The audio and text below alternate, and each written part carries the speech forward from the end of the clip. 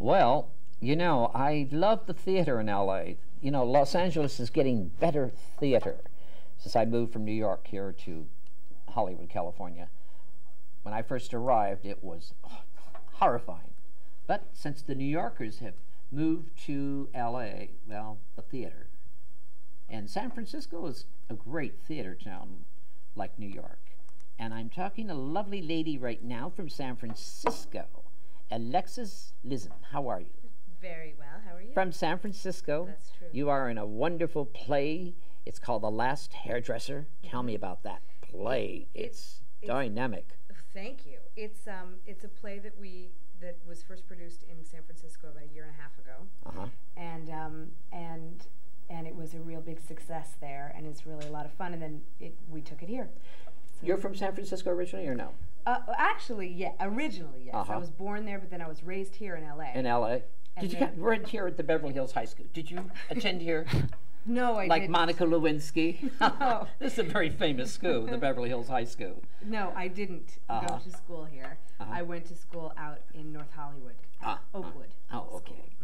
Who am I sitting? You're sitting with a fabulous actor. His name is Brian Beacock. How are you, Brian? Very good, thank you. You're in the play. You are the outrageous one. One of the many. One of the many. Yes. There are many. Yes. Tell me about this, The Last Hairdresser. Well, the character I play is Foley, and he is one of the last hairdressers. The subtitle of the play is The Deconstruction of the Vicious Queen, of which I am one, and I'm vicious. Are you a vicious queen? In the show, I'm a vicious queen. I know you are, but I'm the salt of the earth otherwise. But Where are you from originally? San Francisco Bay Area. So everyone's from San Francisco in the show, practically, isn't it? Well, there are some of us. The director and me. Yes. That was grammatically incorrect. And it's okay. Thank you. And somebody else in the show were all from the original cast in San Francisco. But the rest of the people were actually cast out of LA. So, and Brian happens to have been born in LA, and you cast out of LA. Yeah. Was it tough at the beginning when you went for the reading of that? When you looked at that script and you said, "Oh, I have it. I can carry on with it." No, actually, it was very difficult, and it's very biting, and it's very wordy, and anything with more than 3 syllables tends to confuse a blonde. But but you did really well at that. He did. I think it's the best I ever did was at the audition. It's just been downhill ever since. No, really. I went to see that show, and I thought you were outrageous. It's very fun. Yeah, it's very outrageous. The audiences just are screaming at this play. Yeah. Why are they screaming such a campy play? Because it's real life stuff, you know. That's what really happens in hairdressers. Tell me. It is. It is real life. It's also it's heightened. It's exaggerated, and we say things that people want to say and don't, and everything's said in this show, and it's said with bright lights and hairspray and flying sets and quick change costumes and music. It's very exciting. Now, I discovered that you sang on stage naked. Yes. Tell me about for quite a long time. But you were in the Naked Singers. Naked Boys Singing. Naked Boys Singers? At the Celebration Theater. I originated the role of the Naked Maid last March 28th, I guess it was. And did how that were for a you? while. Just completely Completely naked. Really? Every once in a while, a bow tie. That was your birthday suit and just stood there, start singing? What kind of songs were you singing? It's all original songs that were commissioned by composers from around the country. Right. Naked composers. Naked composers. Naked composers. Songs about being naked, the high school shower, the flirtation through two windows in the city. There's a beautiful pas de deux that we did, a ballet. It's a wonderful show. Yeah. You did Magic Theater in San Francisco. I have worked there, yes. Tell me about that. That's a wonderful theater. It disappears sometime, but that's the Magic Theater. Go ahead. I've had the good fortune to work sort of all over San Francisco. So I worked there. I worked with a theater company called Campo Santo recently, who do really incredible work, take original plays, and are really, I think, at the center of kind of what is happening in San Francisco theater.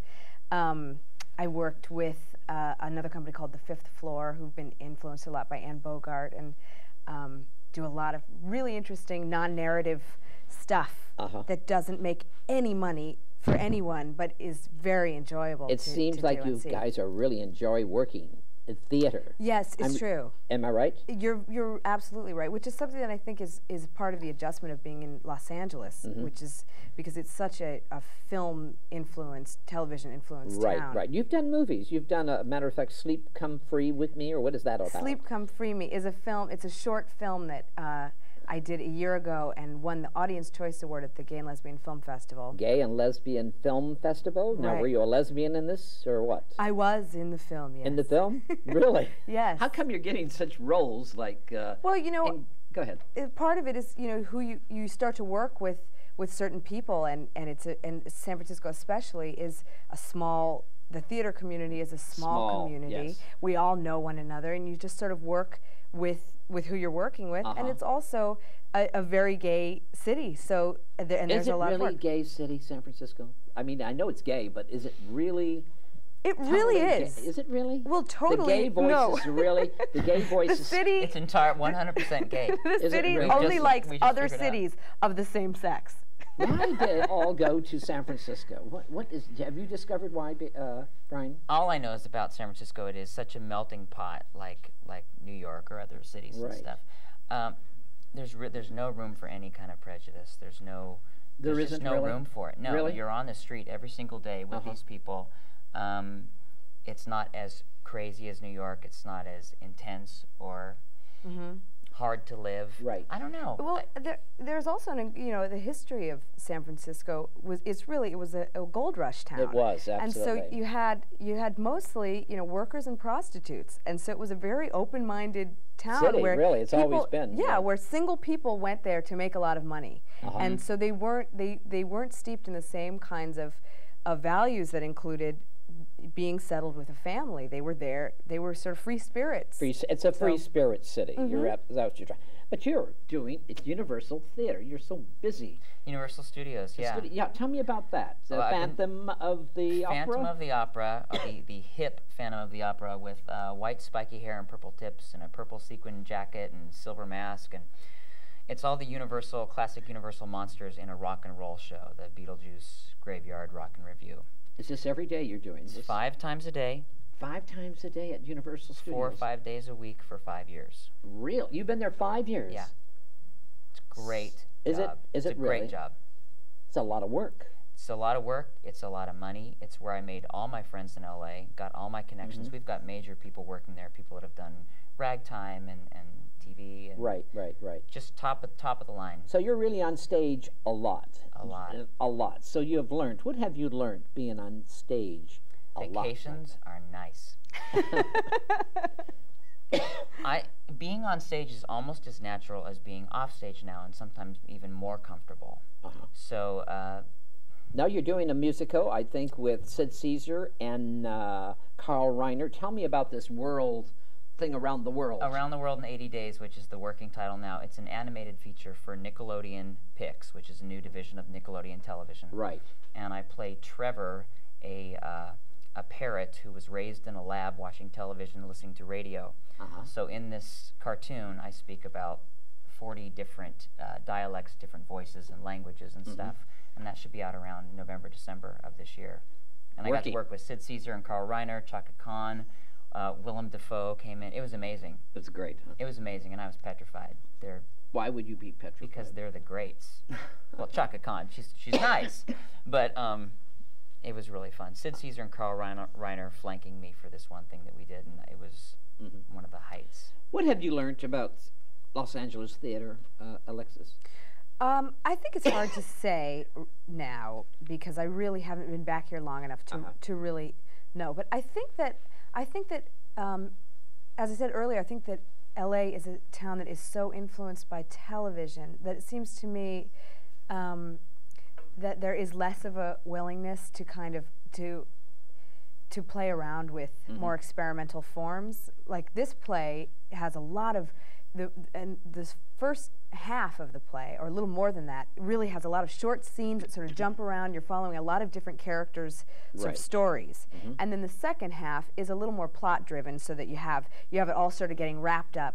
And it seems to me that there are a number of people who have really responded more to the second half because it's a more familiar format. It's what you see on television, which is just, you know, plot-driven. You got your story, and it all wraps up in the end. And I'm actually more, generally, my tastes lean more toward the less traditional sort of format where you have all these different stories, and you're sort of identifying with a number of different people in the show, and you're not just sort of, you haven't just allied yourself with one person and followed that story to the end. So I think it's maybe a little bit fearful. There's a little bit of fear here to really experiment. How's the audiences, comparing audiences? To San Francisco? They've been great. I was actually nervous about that, and people had said, you know, LA audiences will really sit on their hands and are not going to respond at all. Yes. You're at this theater, though. It's a very cute little theater. It's called the Zephyr on Melrose. Zephyr on Melrose. 7456, I believe. Yeah, the Zephyr. So tell me what else. I'm sorry. Go ahead. No, so it's been great. I mean, the audiences have been really great. They're not at all reticent or afraid to really express themselves. They're really with the show and having a great time. And afterwards, it's so great because everybody's hanging out. I mean, a number of people have hung out after the show who don't know anybody in the cast, just to say, you know, what a great show it is and how much fun they had. Yeah, it's not just a gay audience. You have a mixture. I've seen old people there, old, I mean. Right. Real, and they're laughing up a storm. Right. We had one older laugher that, you know, we were all sort of in love with. Yeah, I had dialed 9-1. I was waiting for the last one at one point, because she was just... Who you studied acting with, Brian? Just college professors. No, did you go to actor studios or any of those? No? How about you, Alexis? I didn't either. I went to Sarah Lawrence. Really? I went to Sarah Lawrence. You went to Sarah Lawrence. Yeah, you remind me of a Sarah Lawrence girl, yeah. Oh, really? I don't know how to take that. You know what a Sarah Lawrence girl does? No. Yeah, go ahead. You do remind me of a Sarah Lawrence. When were you there? I was there, I graduated in '94. What made Alexis Lezin get into the business? Well, I'll tell you my theory on that, Skippy, which is that I'm an identical twin. Are you really? And my sister and I, from the time we were babies, people would always stop us and talk to us because we were twins. And we kind of developed a kind of shtick with each other because, just I think as a way of coping, really. To confuse each other. Okay, go ahead. People. Well, not even to confuse them, just because they were always waiting for us to perform because we looked alike. And they were sort of always waiting for a show. So we kind of developed this sort of shtick with each other. And it was just part of my kind of development as a person early on, was that I sort of felt I had that impulse to want to entertain people. Right. So really, I can't ever remember a time when it wasn't something that I knew I really wanted to do. There have been a lot of different times in my life when I wasn't sure I really wanted to be an actor, and I maybe was going to sort of try to sublimate those desires and do something else with it. But I've always had that performative kind of instinct, and luckily I have continued with it in my adult life. So Brian, 5 days a week. I mean, 5 days a night. Is it 5 days? I mean, five for shows. For Universal? Yeah, Universal. Yeah. Come on. Any mishaps there? Come on, and share some mishaps with us. We must have some outrageous things. Yeah, I don't know, 20 feet in the air on top of 3 stacked cars with explosions and fire. Are you really? And stairs running up and down stairs. And I've fallen down the stairs. I've fallen up the stairs. I've picked a woman out of the audience that I have to dance with to find out that she is indeed a man. That was fun. I've tripped and rolled across the stage and slammed into a door and popped back up, and most people didn't even see that I fell. There's been many. How many in the things. cast of that Universal show? It's 6. Big. There's is that all? Dracula, Wolfman, Frankenstein, Bride of Frankenstein, The Phantom, and Beetlejuice, who's the narrator. Really? Yeah. Because I know there's a lot of accidents happen at Universal. Tell us why. You know, disgruntled workers, right? No, we don't have major accidents. I mean, no, we have people hit their knees, and it's typical show stuff. It's not like fires on the lower lot. We don't have those kind of things happen. Now, the director, Alexis, who's the director of this? The Last Hairdresser. Danny Scheie. Danny Scheie. And he also is the sort of central character. He's in the show. He's in the show. Right. And he did that in San Francisco as well. And so you worked with him in San Francisco. Yeah, and I've worked with him, actually. This is my 4th production with him. Oh, really? What others have you done? A couple years ago, we did a play called The Stand-In by Keith Curran, which was also... Right. I think there was a production of it here. Right, it was. And I remember that, yes. We did that. We did this show, and we did a show called The Lady in Question. The winner of the Best Play and Best Actor, Danny, Critic Award, Bay's Critic Awards. What was that about? For here, this show right here, Dresser? For this show, yeah. Really? The San Francisco production. He won the Bay Area. What did the Critics Dramalog Award. say about this show? I haven't read the Dramalog reviews. Backstage West. Yes, Backstage. Which came out today. Why did they changed it to Backstage West? Yes, they combined. It came out actually today, and we got critics' pick. It did. It's a wonderful review. It's great. Yeah, I'm just coming off that cloud. Yeah, it was nice. It was nice. So whoever wrote it, thank you very much. I think Danny is walking in. Is this Danny? It's just true. come on in, Danny. Don't Danny the camera Scheie. be focusing on me and just duck down and just come on in. There he comes. Hello, Danny. Hi. God, I've been plugged that in. And how are you? It's been We just clipping on your sweater. That was some production. Danny, tell me, you are the director. You had problems getting here. Is that it? Don't worry about it. Just you had problems getting here. Is that it?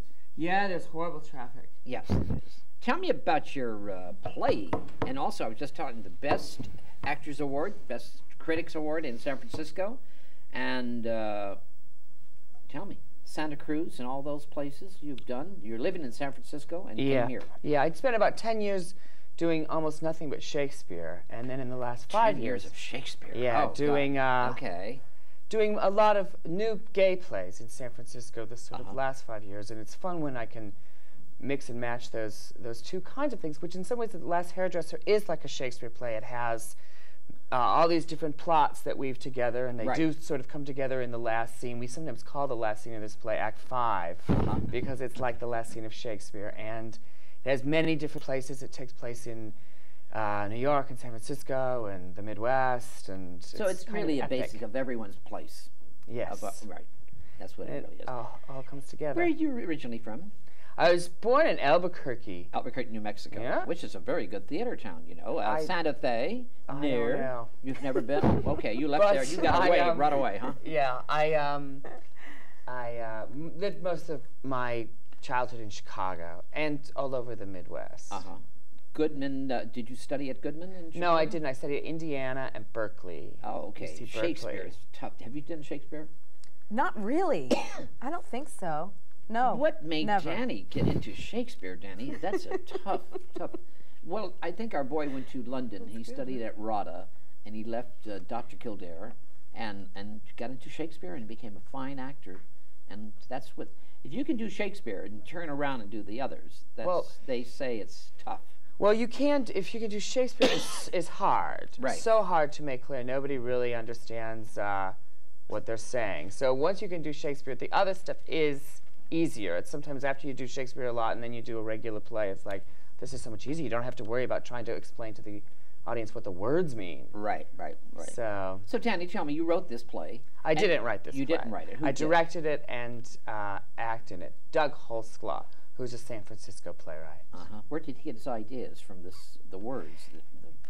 I think he's a really, it's like really every funny Queen's guy. words. Like he must have been everywhere, because it's just like I've heard these words everywhere I've been. Go ahead. He grew up in Nebraska. Left school, like the character that I play, Guy Voss does, left school in the middle at University of Nebraska. It's University of Minnesota in the play. And went to New York and worked in New York, came to LA, ended up in San Francisco. That's what the play is really about. Yes. Basically. But I think it is every gay man's journey a little bit. Every Nelly gay man. Now, you've done television work, have you? And very little, a little bit. You did some. You've done films. Films. I see. Are you going to decide about this play? Is this going to turn into a little? I think it could be interesting in a sitcom. Well, Doug's written a screenplay. For a sitcom, for a TV, I think it could be. I don't know about a screenplay, but I think a sitcom every week. I think this could be very interesting. Okay. I'm talking I'm about on. How about you guys? That's fine. Yeah. She was telling me the theater people are just coming out there. How do you find the audiences here in LA? They're great. They're just great. They howl and scream and gasp. I love the audiences here. What do you think here. about San Francisco audiences? I thought they're the best. I think they might be, I don't know. What do you think? They might be a little more reserved and judgy up there. Oh, really? Oh, I don't think so.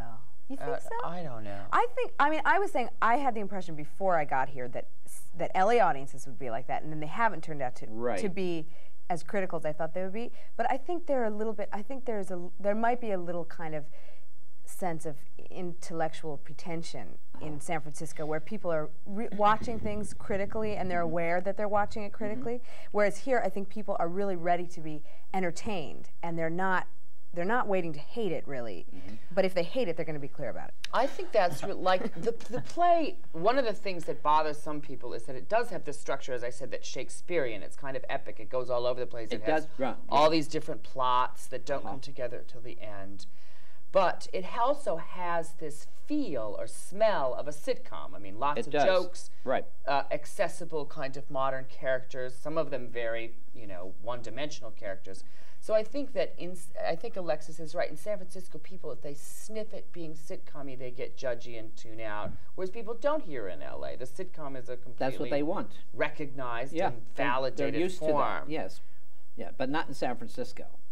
I agree with you there. Yeah.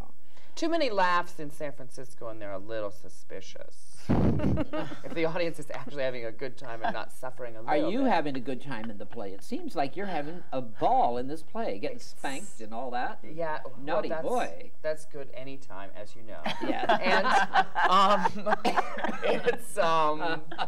it's a blast to do. I mean, once it opened, sort of like with the show, once the play opened, but also every night once it opens, I have that first monologue. I'm sure Brian and Alexis have moments like this as well, where they laugh they laugh big and hard at you, and then after that, it's like free skate. Yeah. It's really fun to do. Right. Yeah.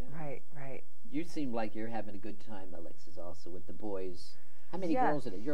There's two. There's another woman. Now the girl, just two, and all the boys. Yeah. And all guys are having a great time. Yeah, it's like a regular USO tour. It is. I don't know about this one, the USO tour for that one.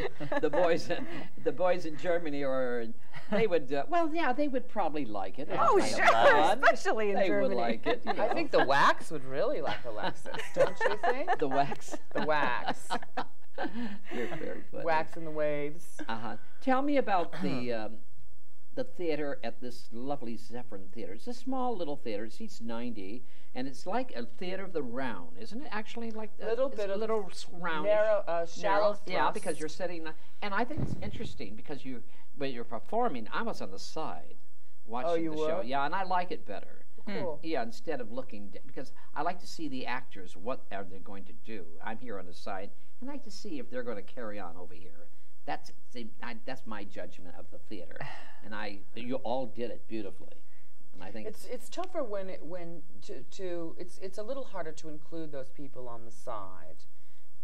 But again, that's like a Shakespeare play. That's exactly what the stage is built to do. It's staged, yes, exactly. It changes your acting a little bit. You have to be more open and share and a little more. Did you study in Hollywood at all since you've been here?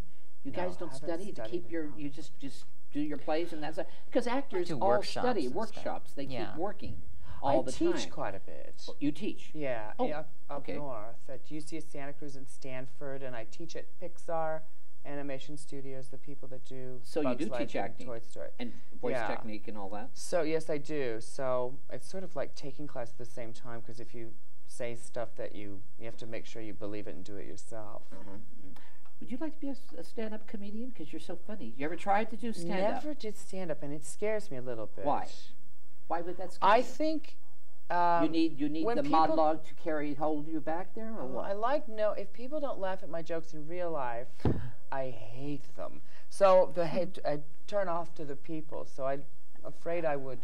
Go to the Comedy Store Get and my try to do a feelings hurt. 5-minute bit, all three of you. It's kind of interesting. Actors are doing that now. They're all writing little bits, and they get on stage and just be honest. Yeah. Just talk, just a little. Well, it's kind of interesting. I did a one-man show last year that I wrote in San Francisco called Dr. Scheie's Traffic School, which was a blast. But I totally had my script Oh, okay, yeah. first. Yeah, uh-huh. I think I believe in the text a little bit. I admire stand-up comics. It's hard. Yeah. I tried to do it once, but I'm more of a storyteller. So I would start telling a long story, and then everybody was asleep or giving me the finger, and so it doesn't Alexis, work. are you going out for commercials and sitcoms and stuff like that while you're here in the movies? No, No? not actively. I would like to be, but I haven't been. So You far. haven't because you're involved with the play right now. Is that it? Is that taking a lot Yeah. of your time? Actually, now it's great because we're running Friday, Saturdays, and Sundays. Right. And so it's nice because we had a pretty heavy-duty rehearsal schedule, and now things are cleared up a little bit. I'd like to show just this picture of all the cast. My God, what a big cast. Look at this. 9 of us. 9. Wow, that's a big cast. It's a very, very funny show. It really Oh, is. thanks. And it's directed beautifully. I Thank must you. tell you, you directed this. Was it hard for you to direct this? Well, it was funny because I directed it before, and I love the way it turned it out. So beautiful and simple with just those 2 curtains and stuff. I and like that little simplicity. thrust. Yeah, that was very But simple. So you try to make it simple. It was hard to restage, and it's sort of like, a real sleight of hand that you have to go all these places and tell all these stories with basically 2 sets of curtains and 9 actors. But the result, it forces you to be creative every time the scene changes, and I think Right. we did a pretty good job of that. You know, Brian works at Universal Studios. I can't believe it. know. 5 shows, and then he goes on weekends with the theater here, and it's hard work, Brian. It is hard work, but it's all I know how to do. Well, you just do voiceovers and all that sort of Voiceovers things. and music editing, I do that a little bit too. Music editing? Computer stuff, just Do you in case. really? Yeah, just in case And everything also else falls naked through. singing on stage. Naughty boy, singing naked. And there's even a little naked. a little there's a mini bit. there naked is a naked. scene in Is there our. naked scenes in your show too? It's Me- me a and mini. Brian. Yeah, that's right. You Stop have- saying mini. just you and Brian. It's a little Yes. It's a max scene. charming, endearing, cute, naked scene. Charming. all I done like them, those Skippy. words. That's a nice words. Yes. Good Innocent words. boys. Very boyish and very Yes. simple words. Very Yeah. endearing. Very nice. I agree. The show is really wonderful. I really thought it was hysterical. Thanks. Very fun. Cool. Just take it as you go in there to enjoy it. It's only theater. And take it, I went to see Cabaret the other day, and I thought Cabaret was great because it was Cabaret it should be, I'm not seeing Liza Minnelli. You go to see Cabaret. Right. You don't want screaming Liza Minnelli. Same as, she's great. Don't take me wrong. But I'm just saying. You know girl's what yelling. I mean. I love her. Pisces. What sign are you? I'm a Gemini. You don't know which one you're Judy talking was a about. Gemini. You don't. I know she was. My mother is a And Gemini. she's a Gemini, your mother, and that's why she had twins. That's right. darling. That's right. How's your other sister? Is she in the business? She isn't. She isn't. No, to my chagrin. I wish that she were because it's fun, really fun. Is she? Yeah, she's a great actress, and it's really fun to act with her. But Did you both went to Sarah? Sarah Lawrence? No, Lawrence. she went to Smith in Massachusetts, and I went to Sarah Lawrence. I love New Haven and the Connecticut's and all those places. New Hampshire's. You ever go back east? New York? Yeah, I do. You worked like New York? New Have you? Yes. But I like California better. I'm interviewing Quentin Crisp next week. Oh, my Quentin word. Crisp is arriving into town. Great. He's going to be doing at the gay club there on Highland or somewhere. He's going to be functioning, doing his speech, and does his one-man show for all the gay and lesbians on Highland, I think it is. Or For all of them? yeah, well, whatever we have. You know, and we- Not all the ones in San He is Francisco. incredible. Right. He was That at whole Theater thing, Rhino, right. where this place started in San Francisco just a few Oh, months he ago. was. Yeah. Yes, and packed the houses and He did his one-man show. outrageous. Isn't he incredible? Have you ever seen him? I've seen him before. I Yeah. think he's just He's incredible. the greatest. Yes. The 90 minutes of it he did? Wow. 90. And he's what, 90-some years old, isn't he? Yeah. He lives in one little room in the Village in New York. And it's just enough to lay your hat and a coat and a friend, I It's right by understand. Manila Lane Theater. Really, believe me, So it's I've so heard. small. Really, pardon me? It's right by Manila Lane Theater, I think. Yes, in yes. the Village. Well, we're all going to come down to see The Last Hairdresser. Very Dan- good. Danny, Great. thank you for dropping by. You were a little late, but sorry. that's okay. I'm so Oh, sorry. and Alexis, darling, you're charming as ever. Thank you. Very and nice to Brian, be here. thank you. Very good meeting you. That's it. All right. We're up. Thank you. That was fun. Oh, Mary, where were you?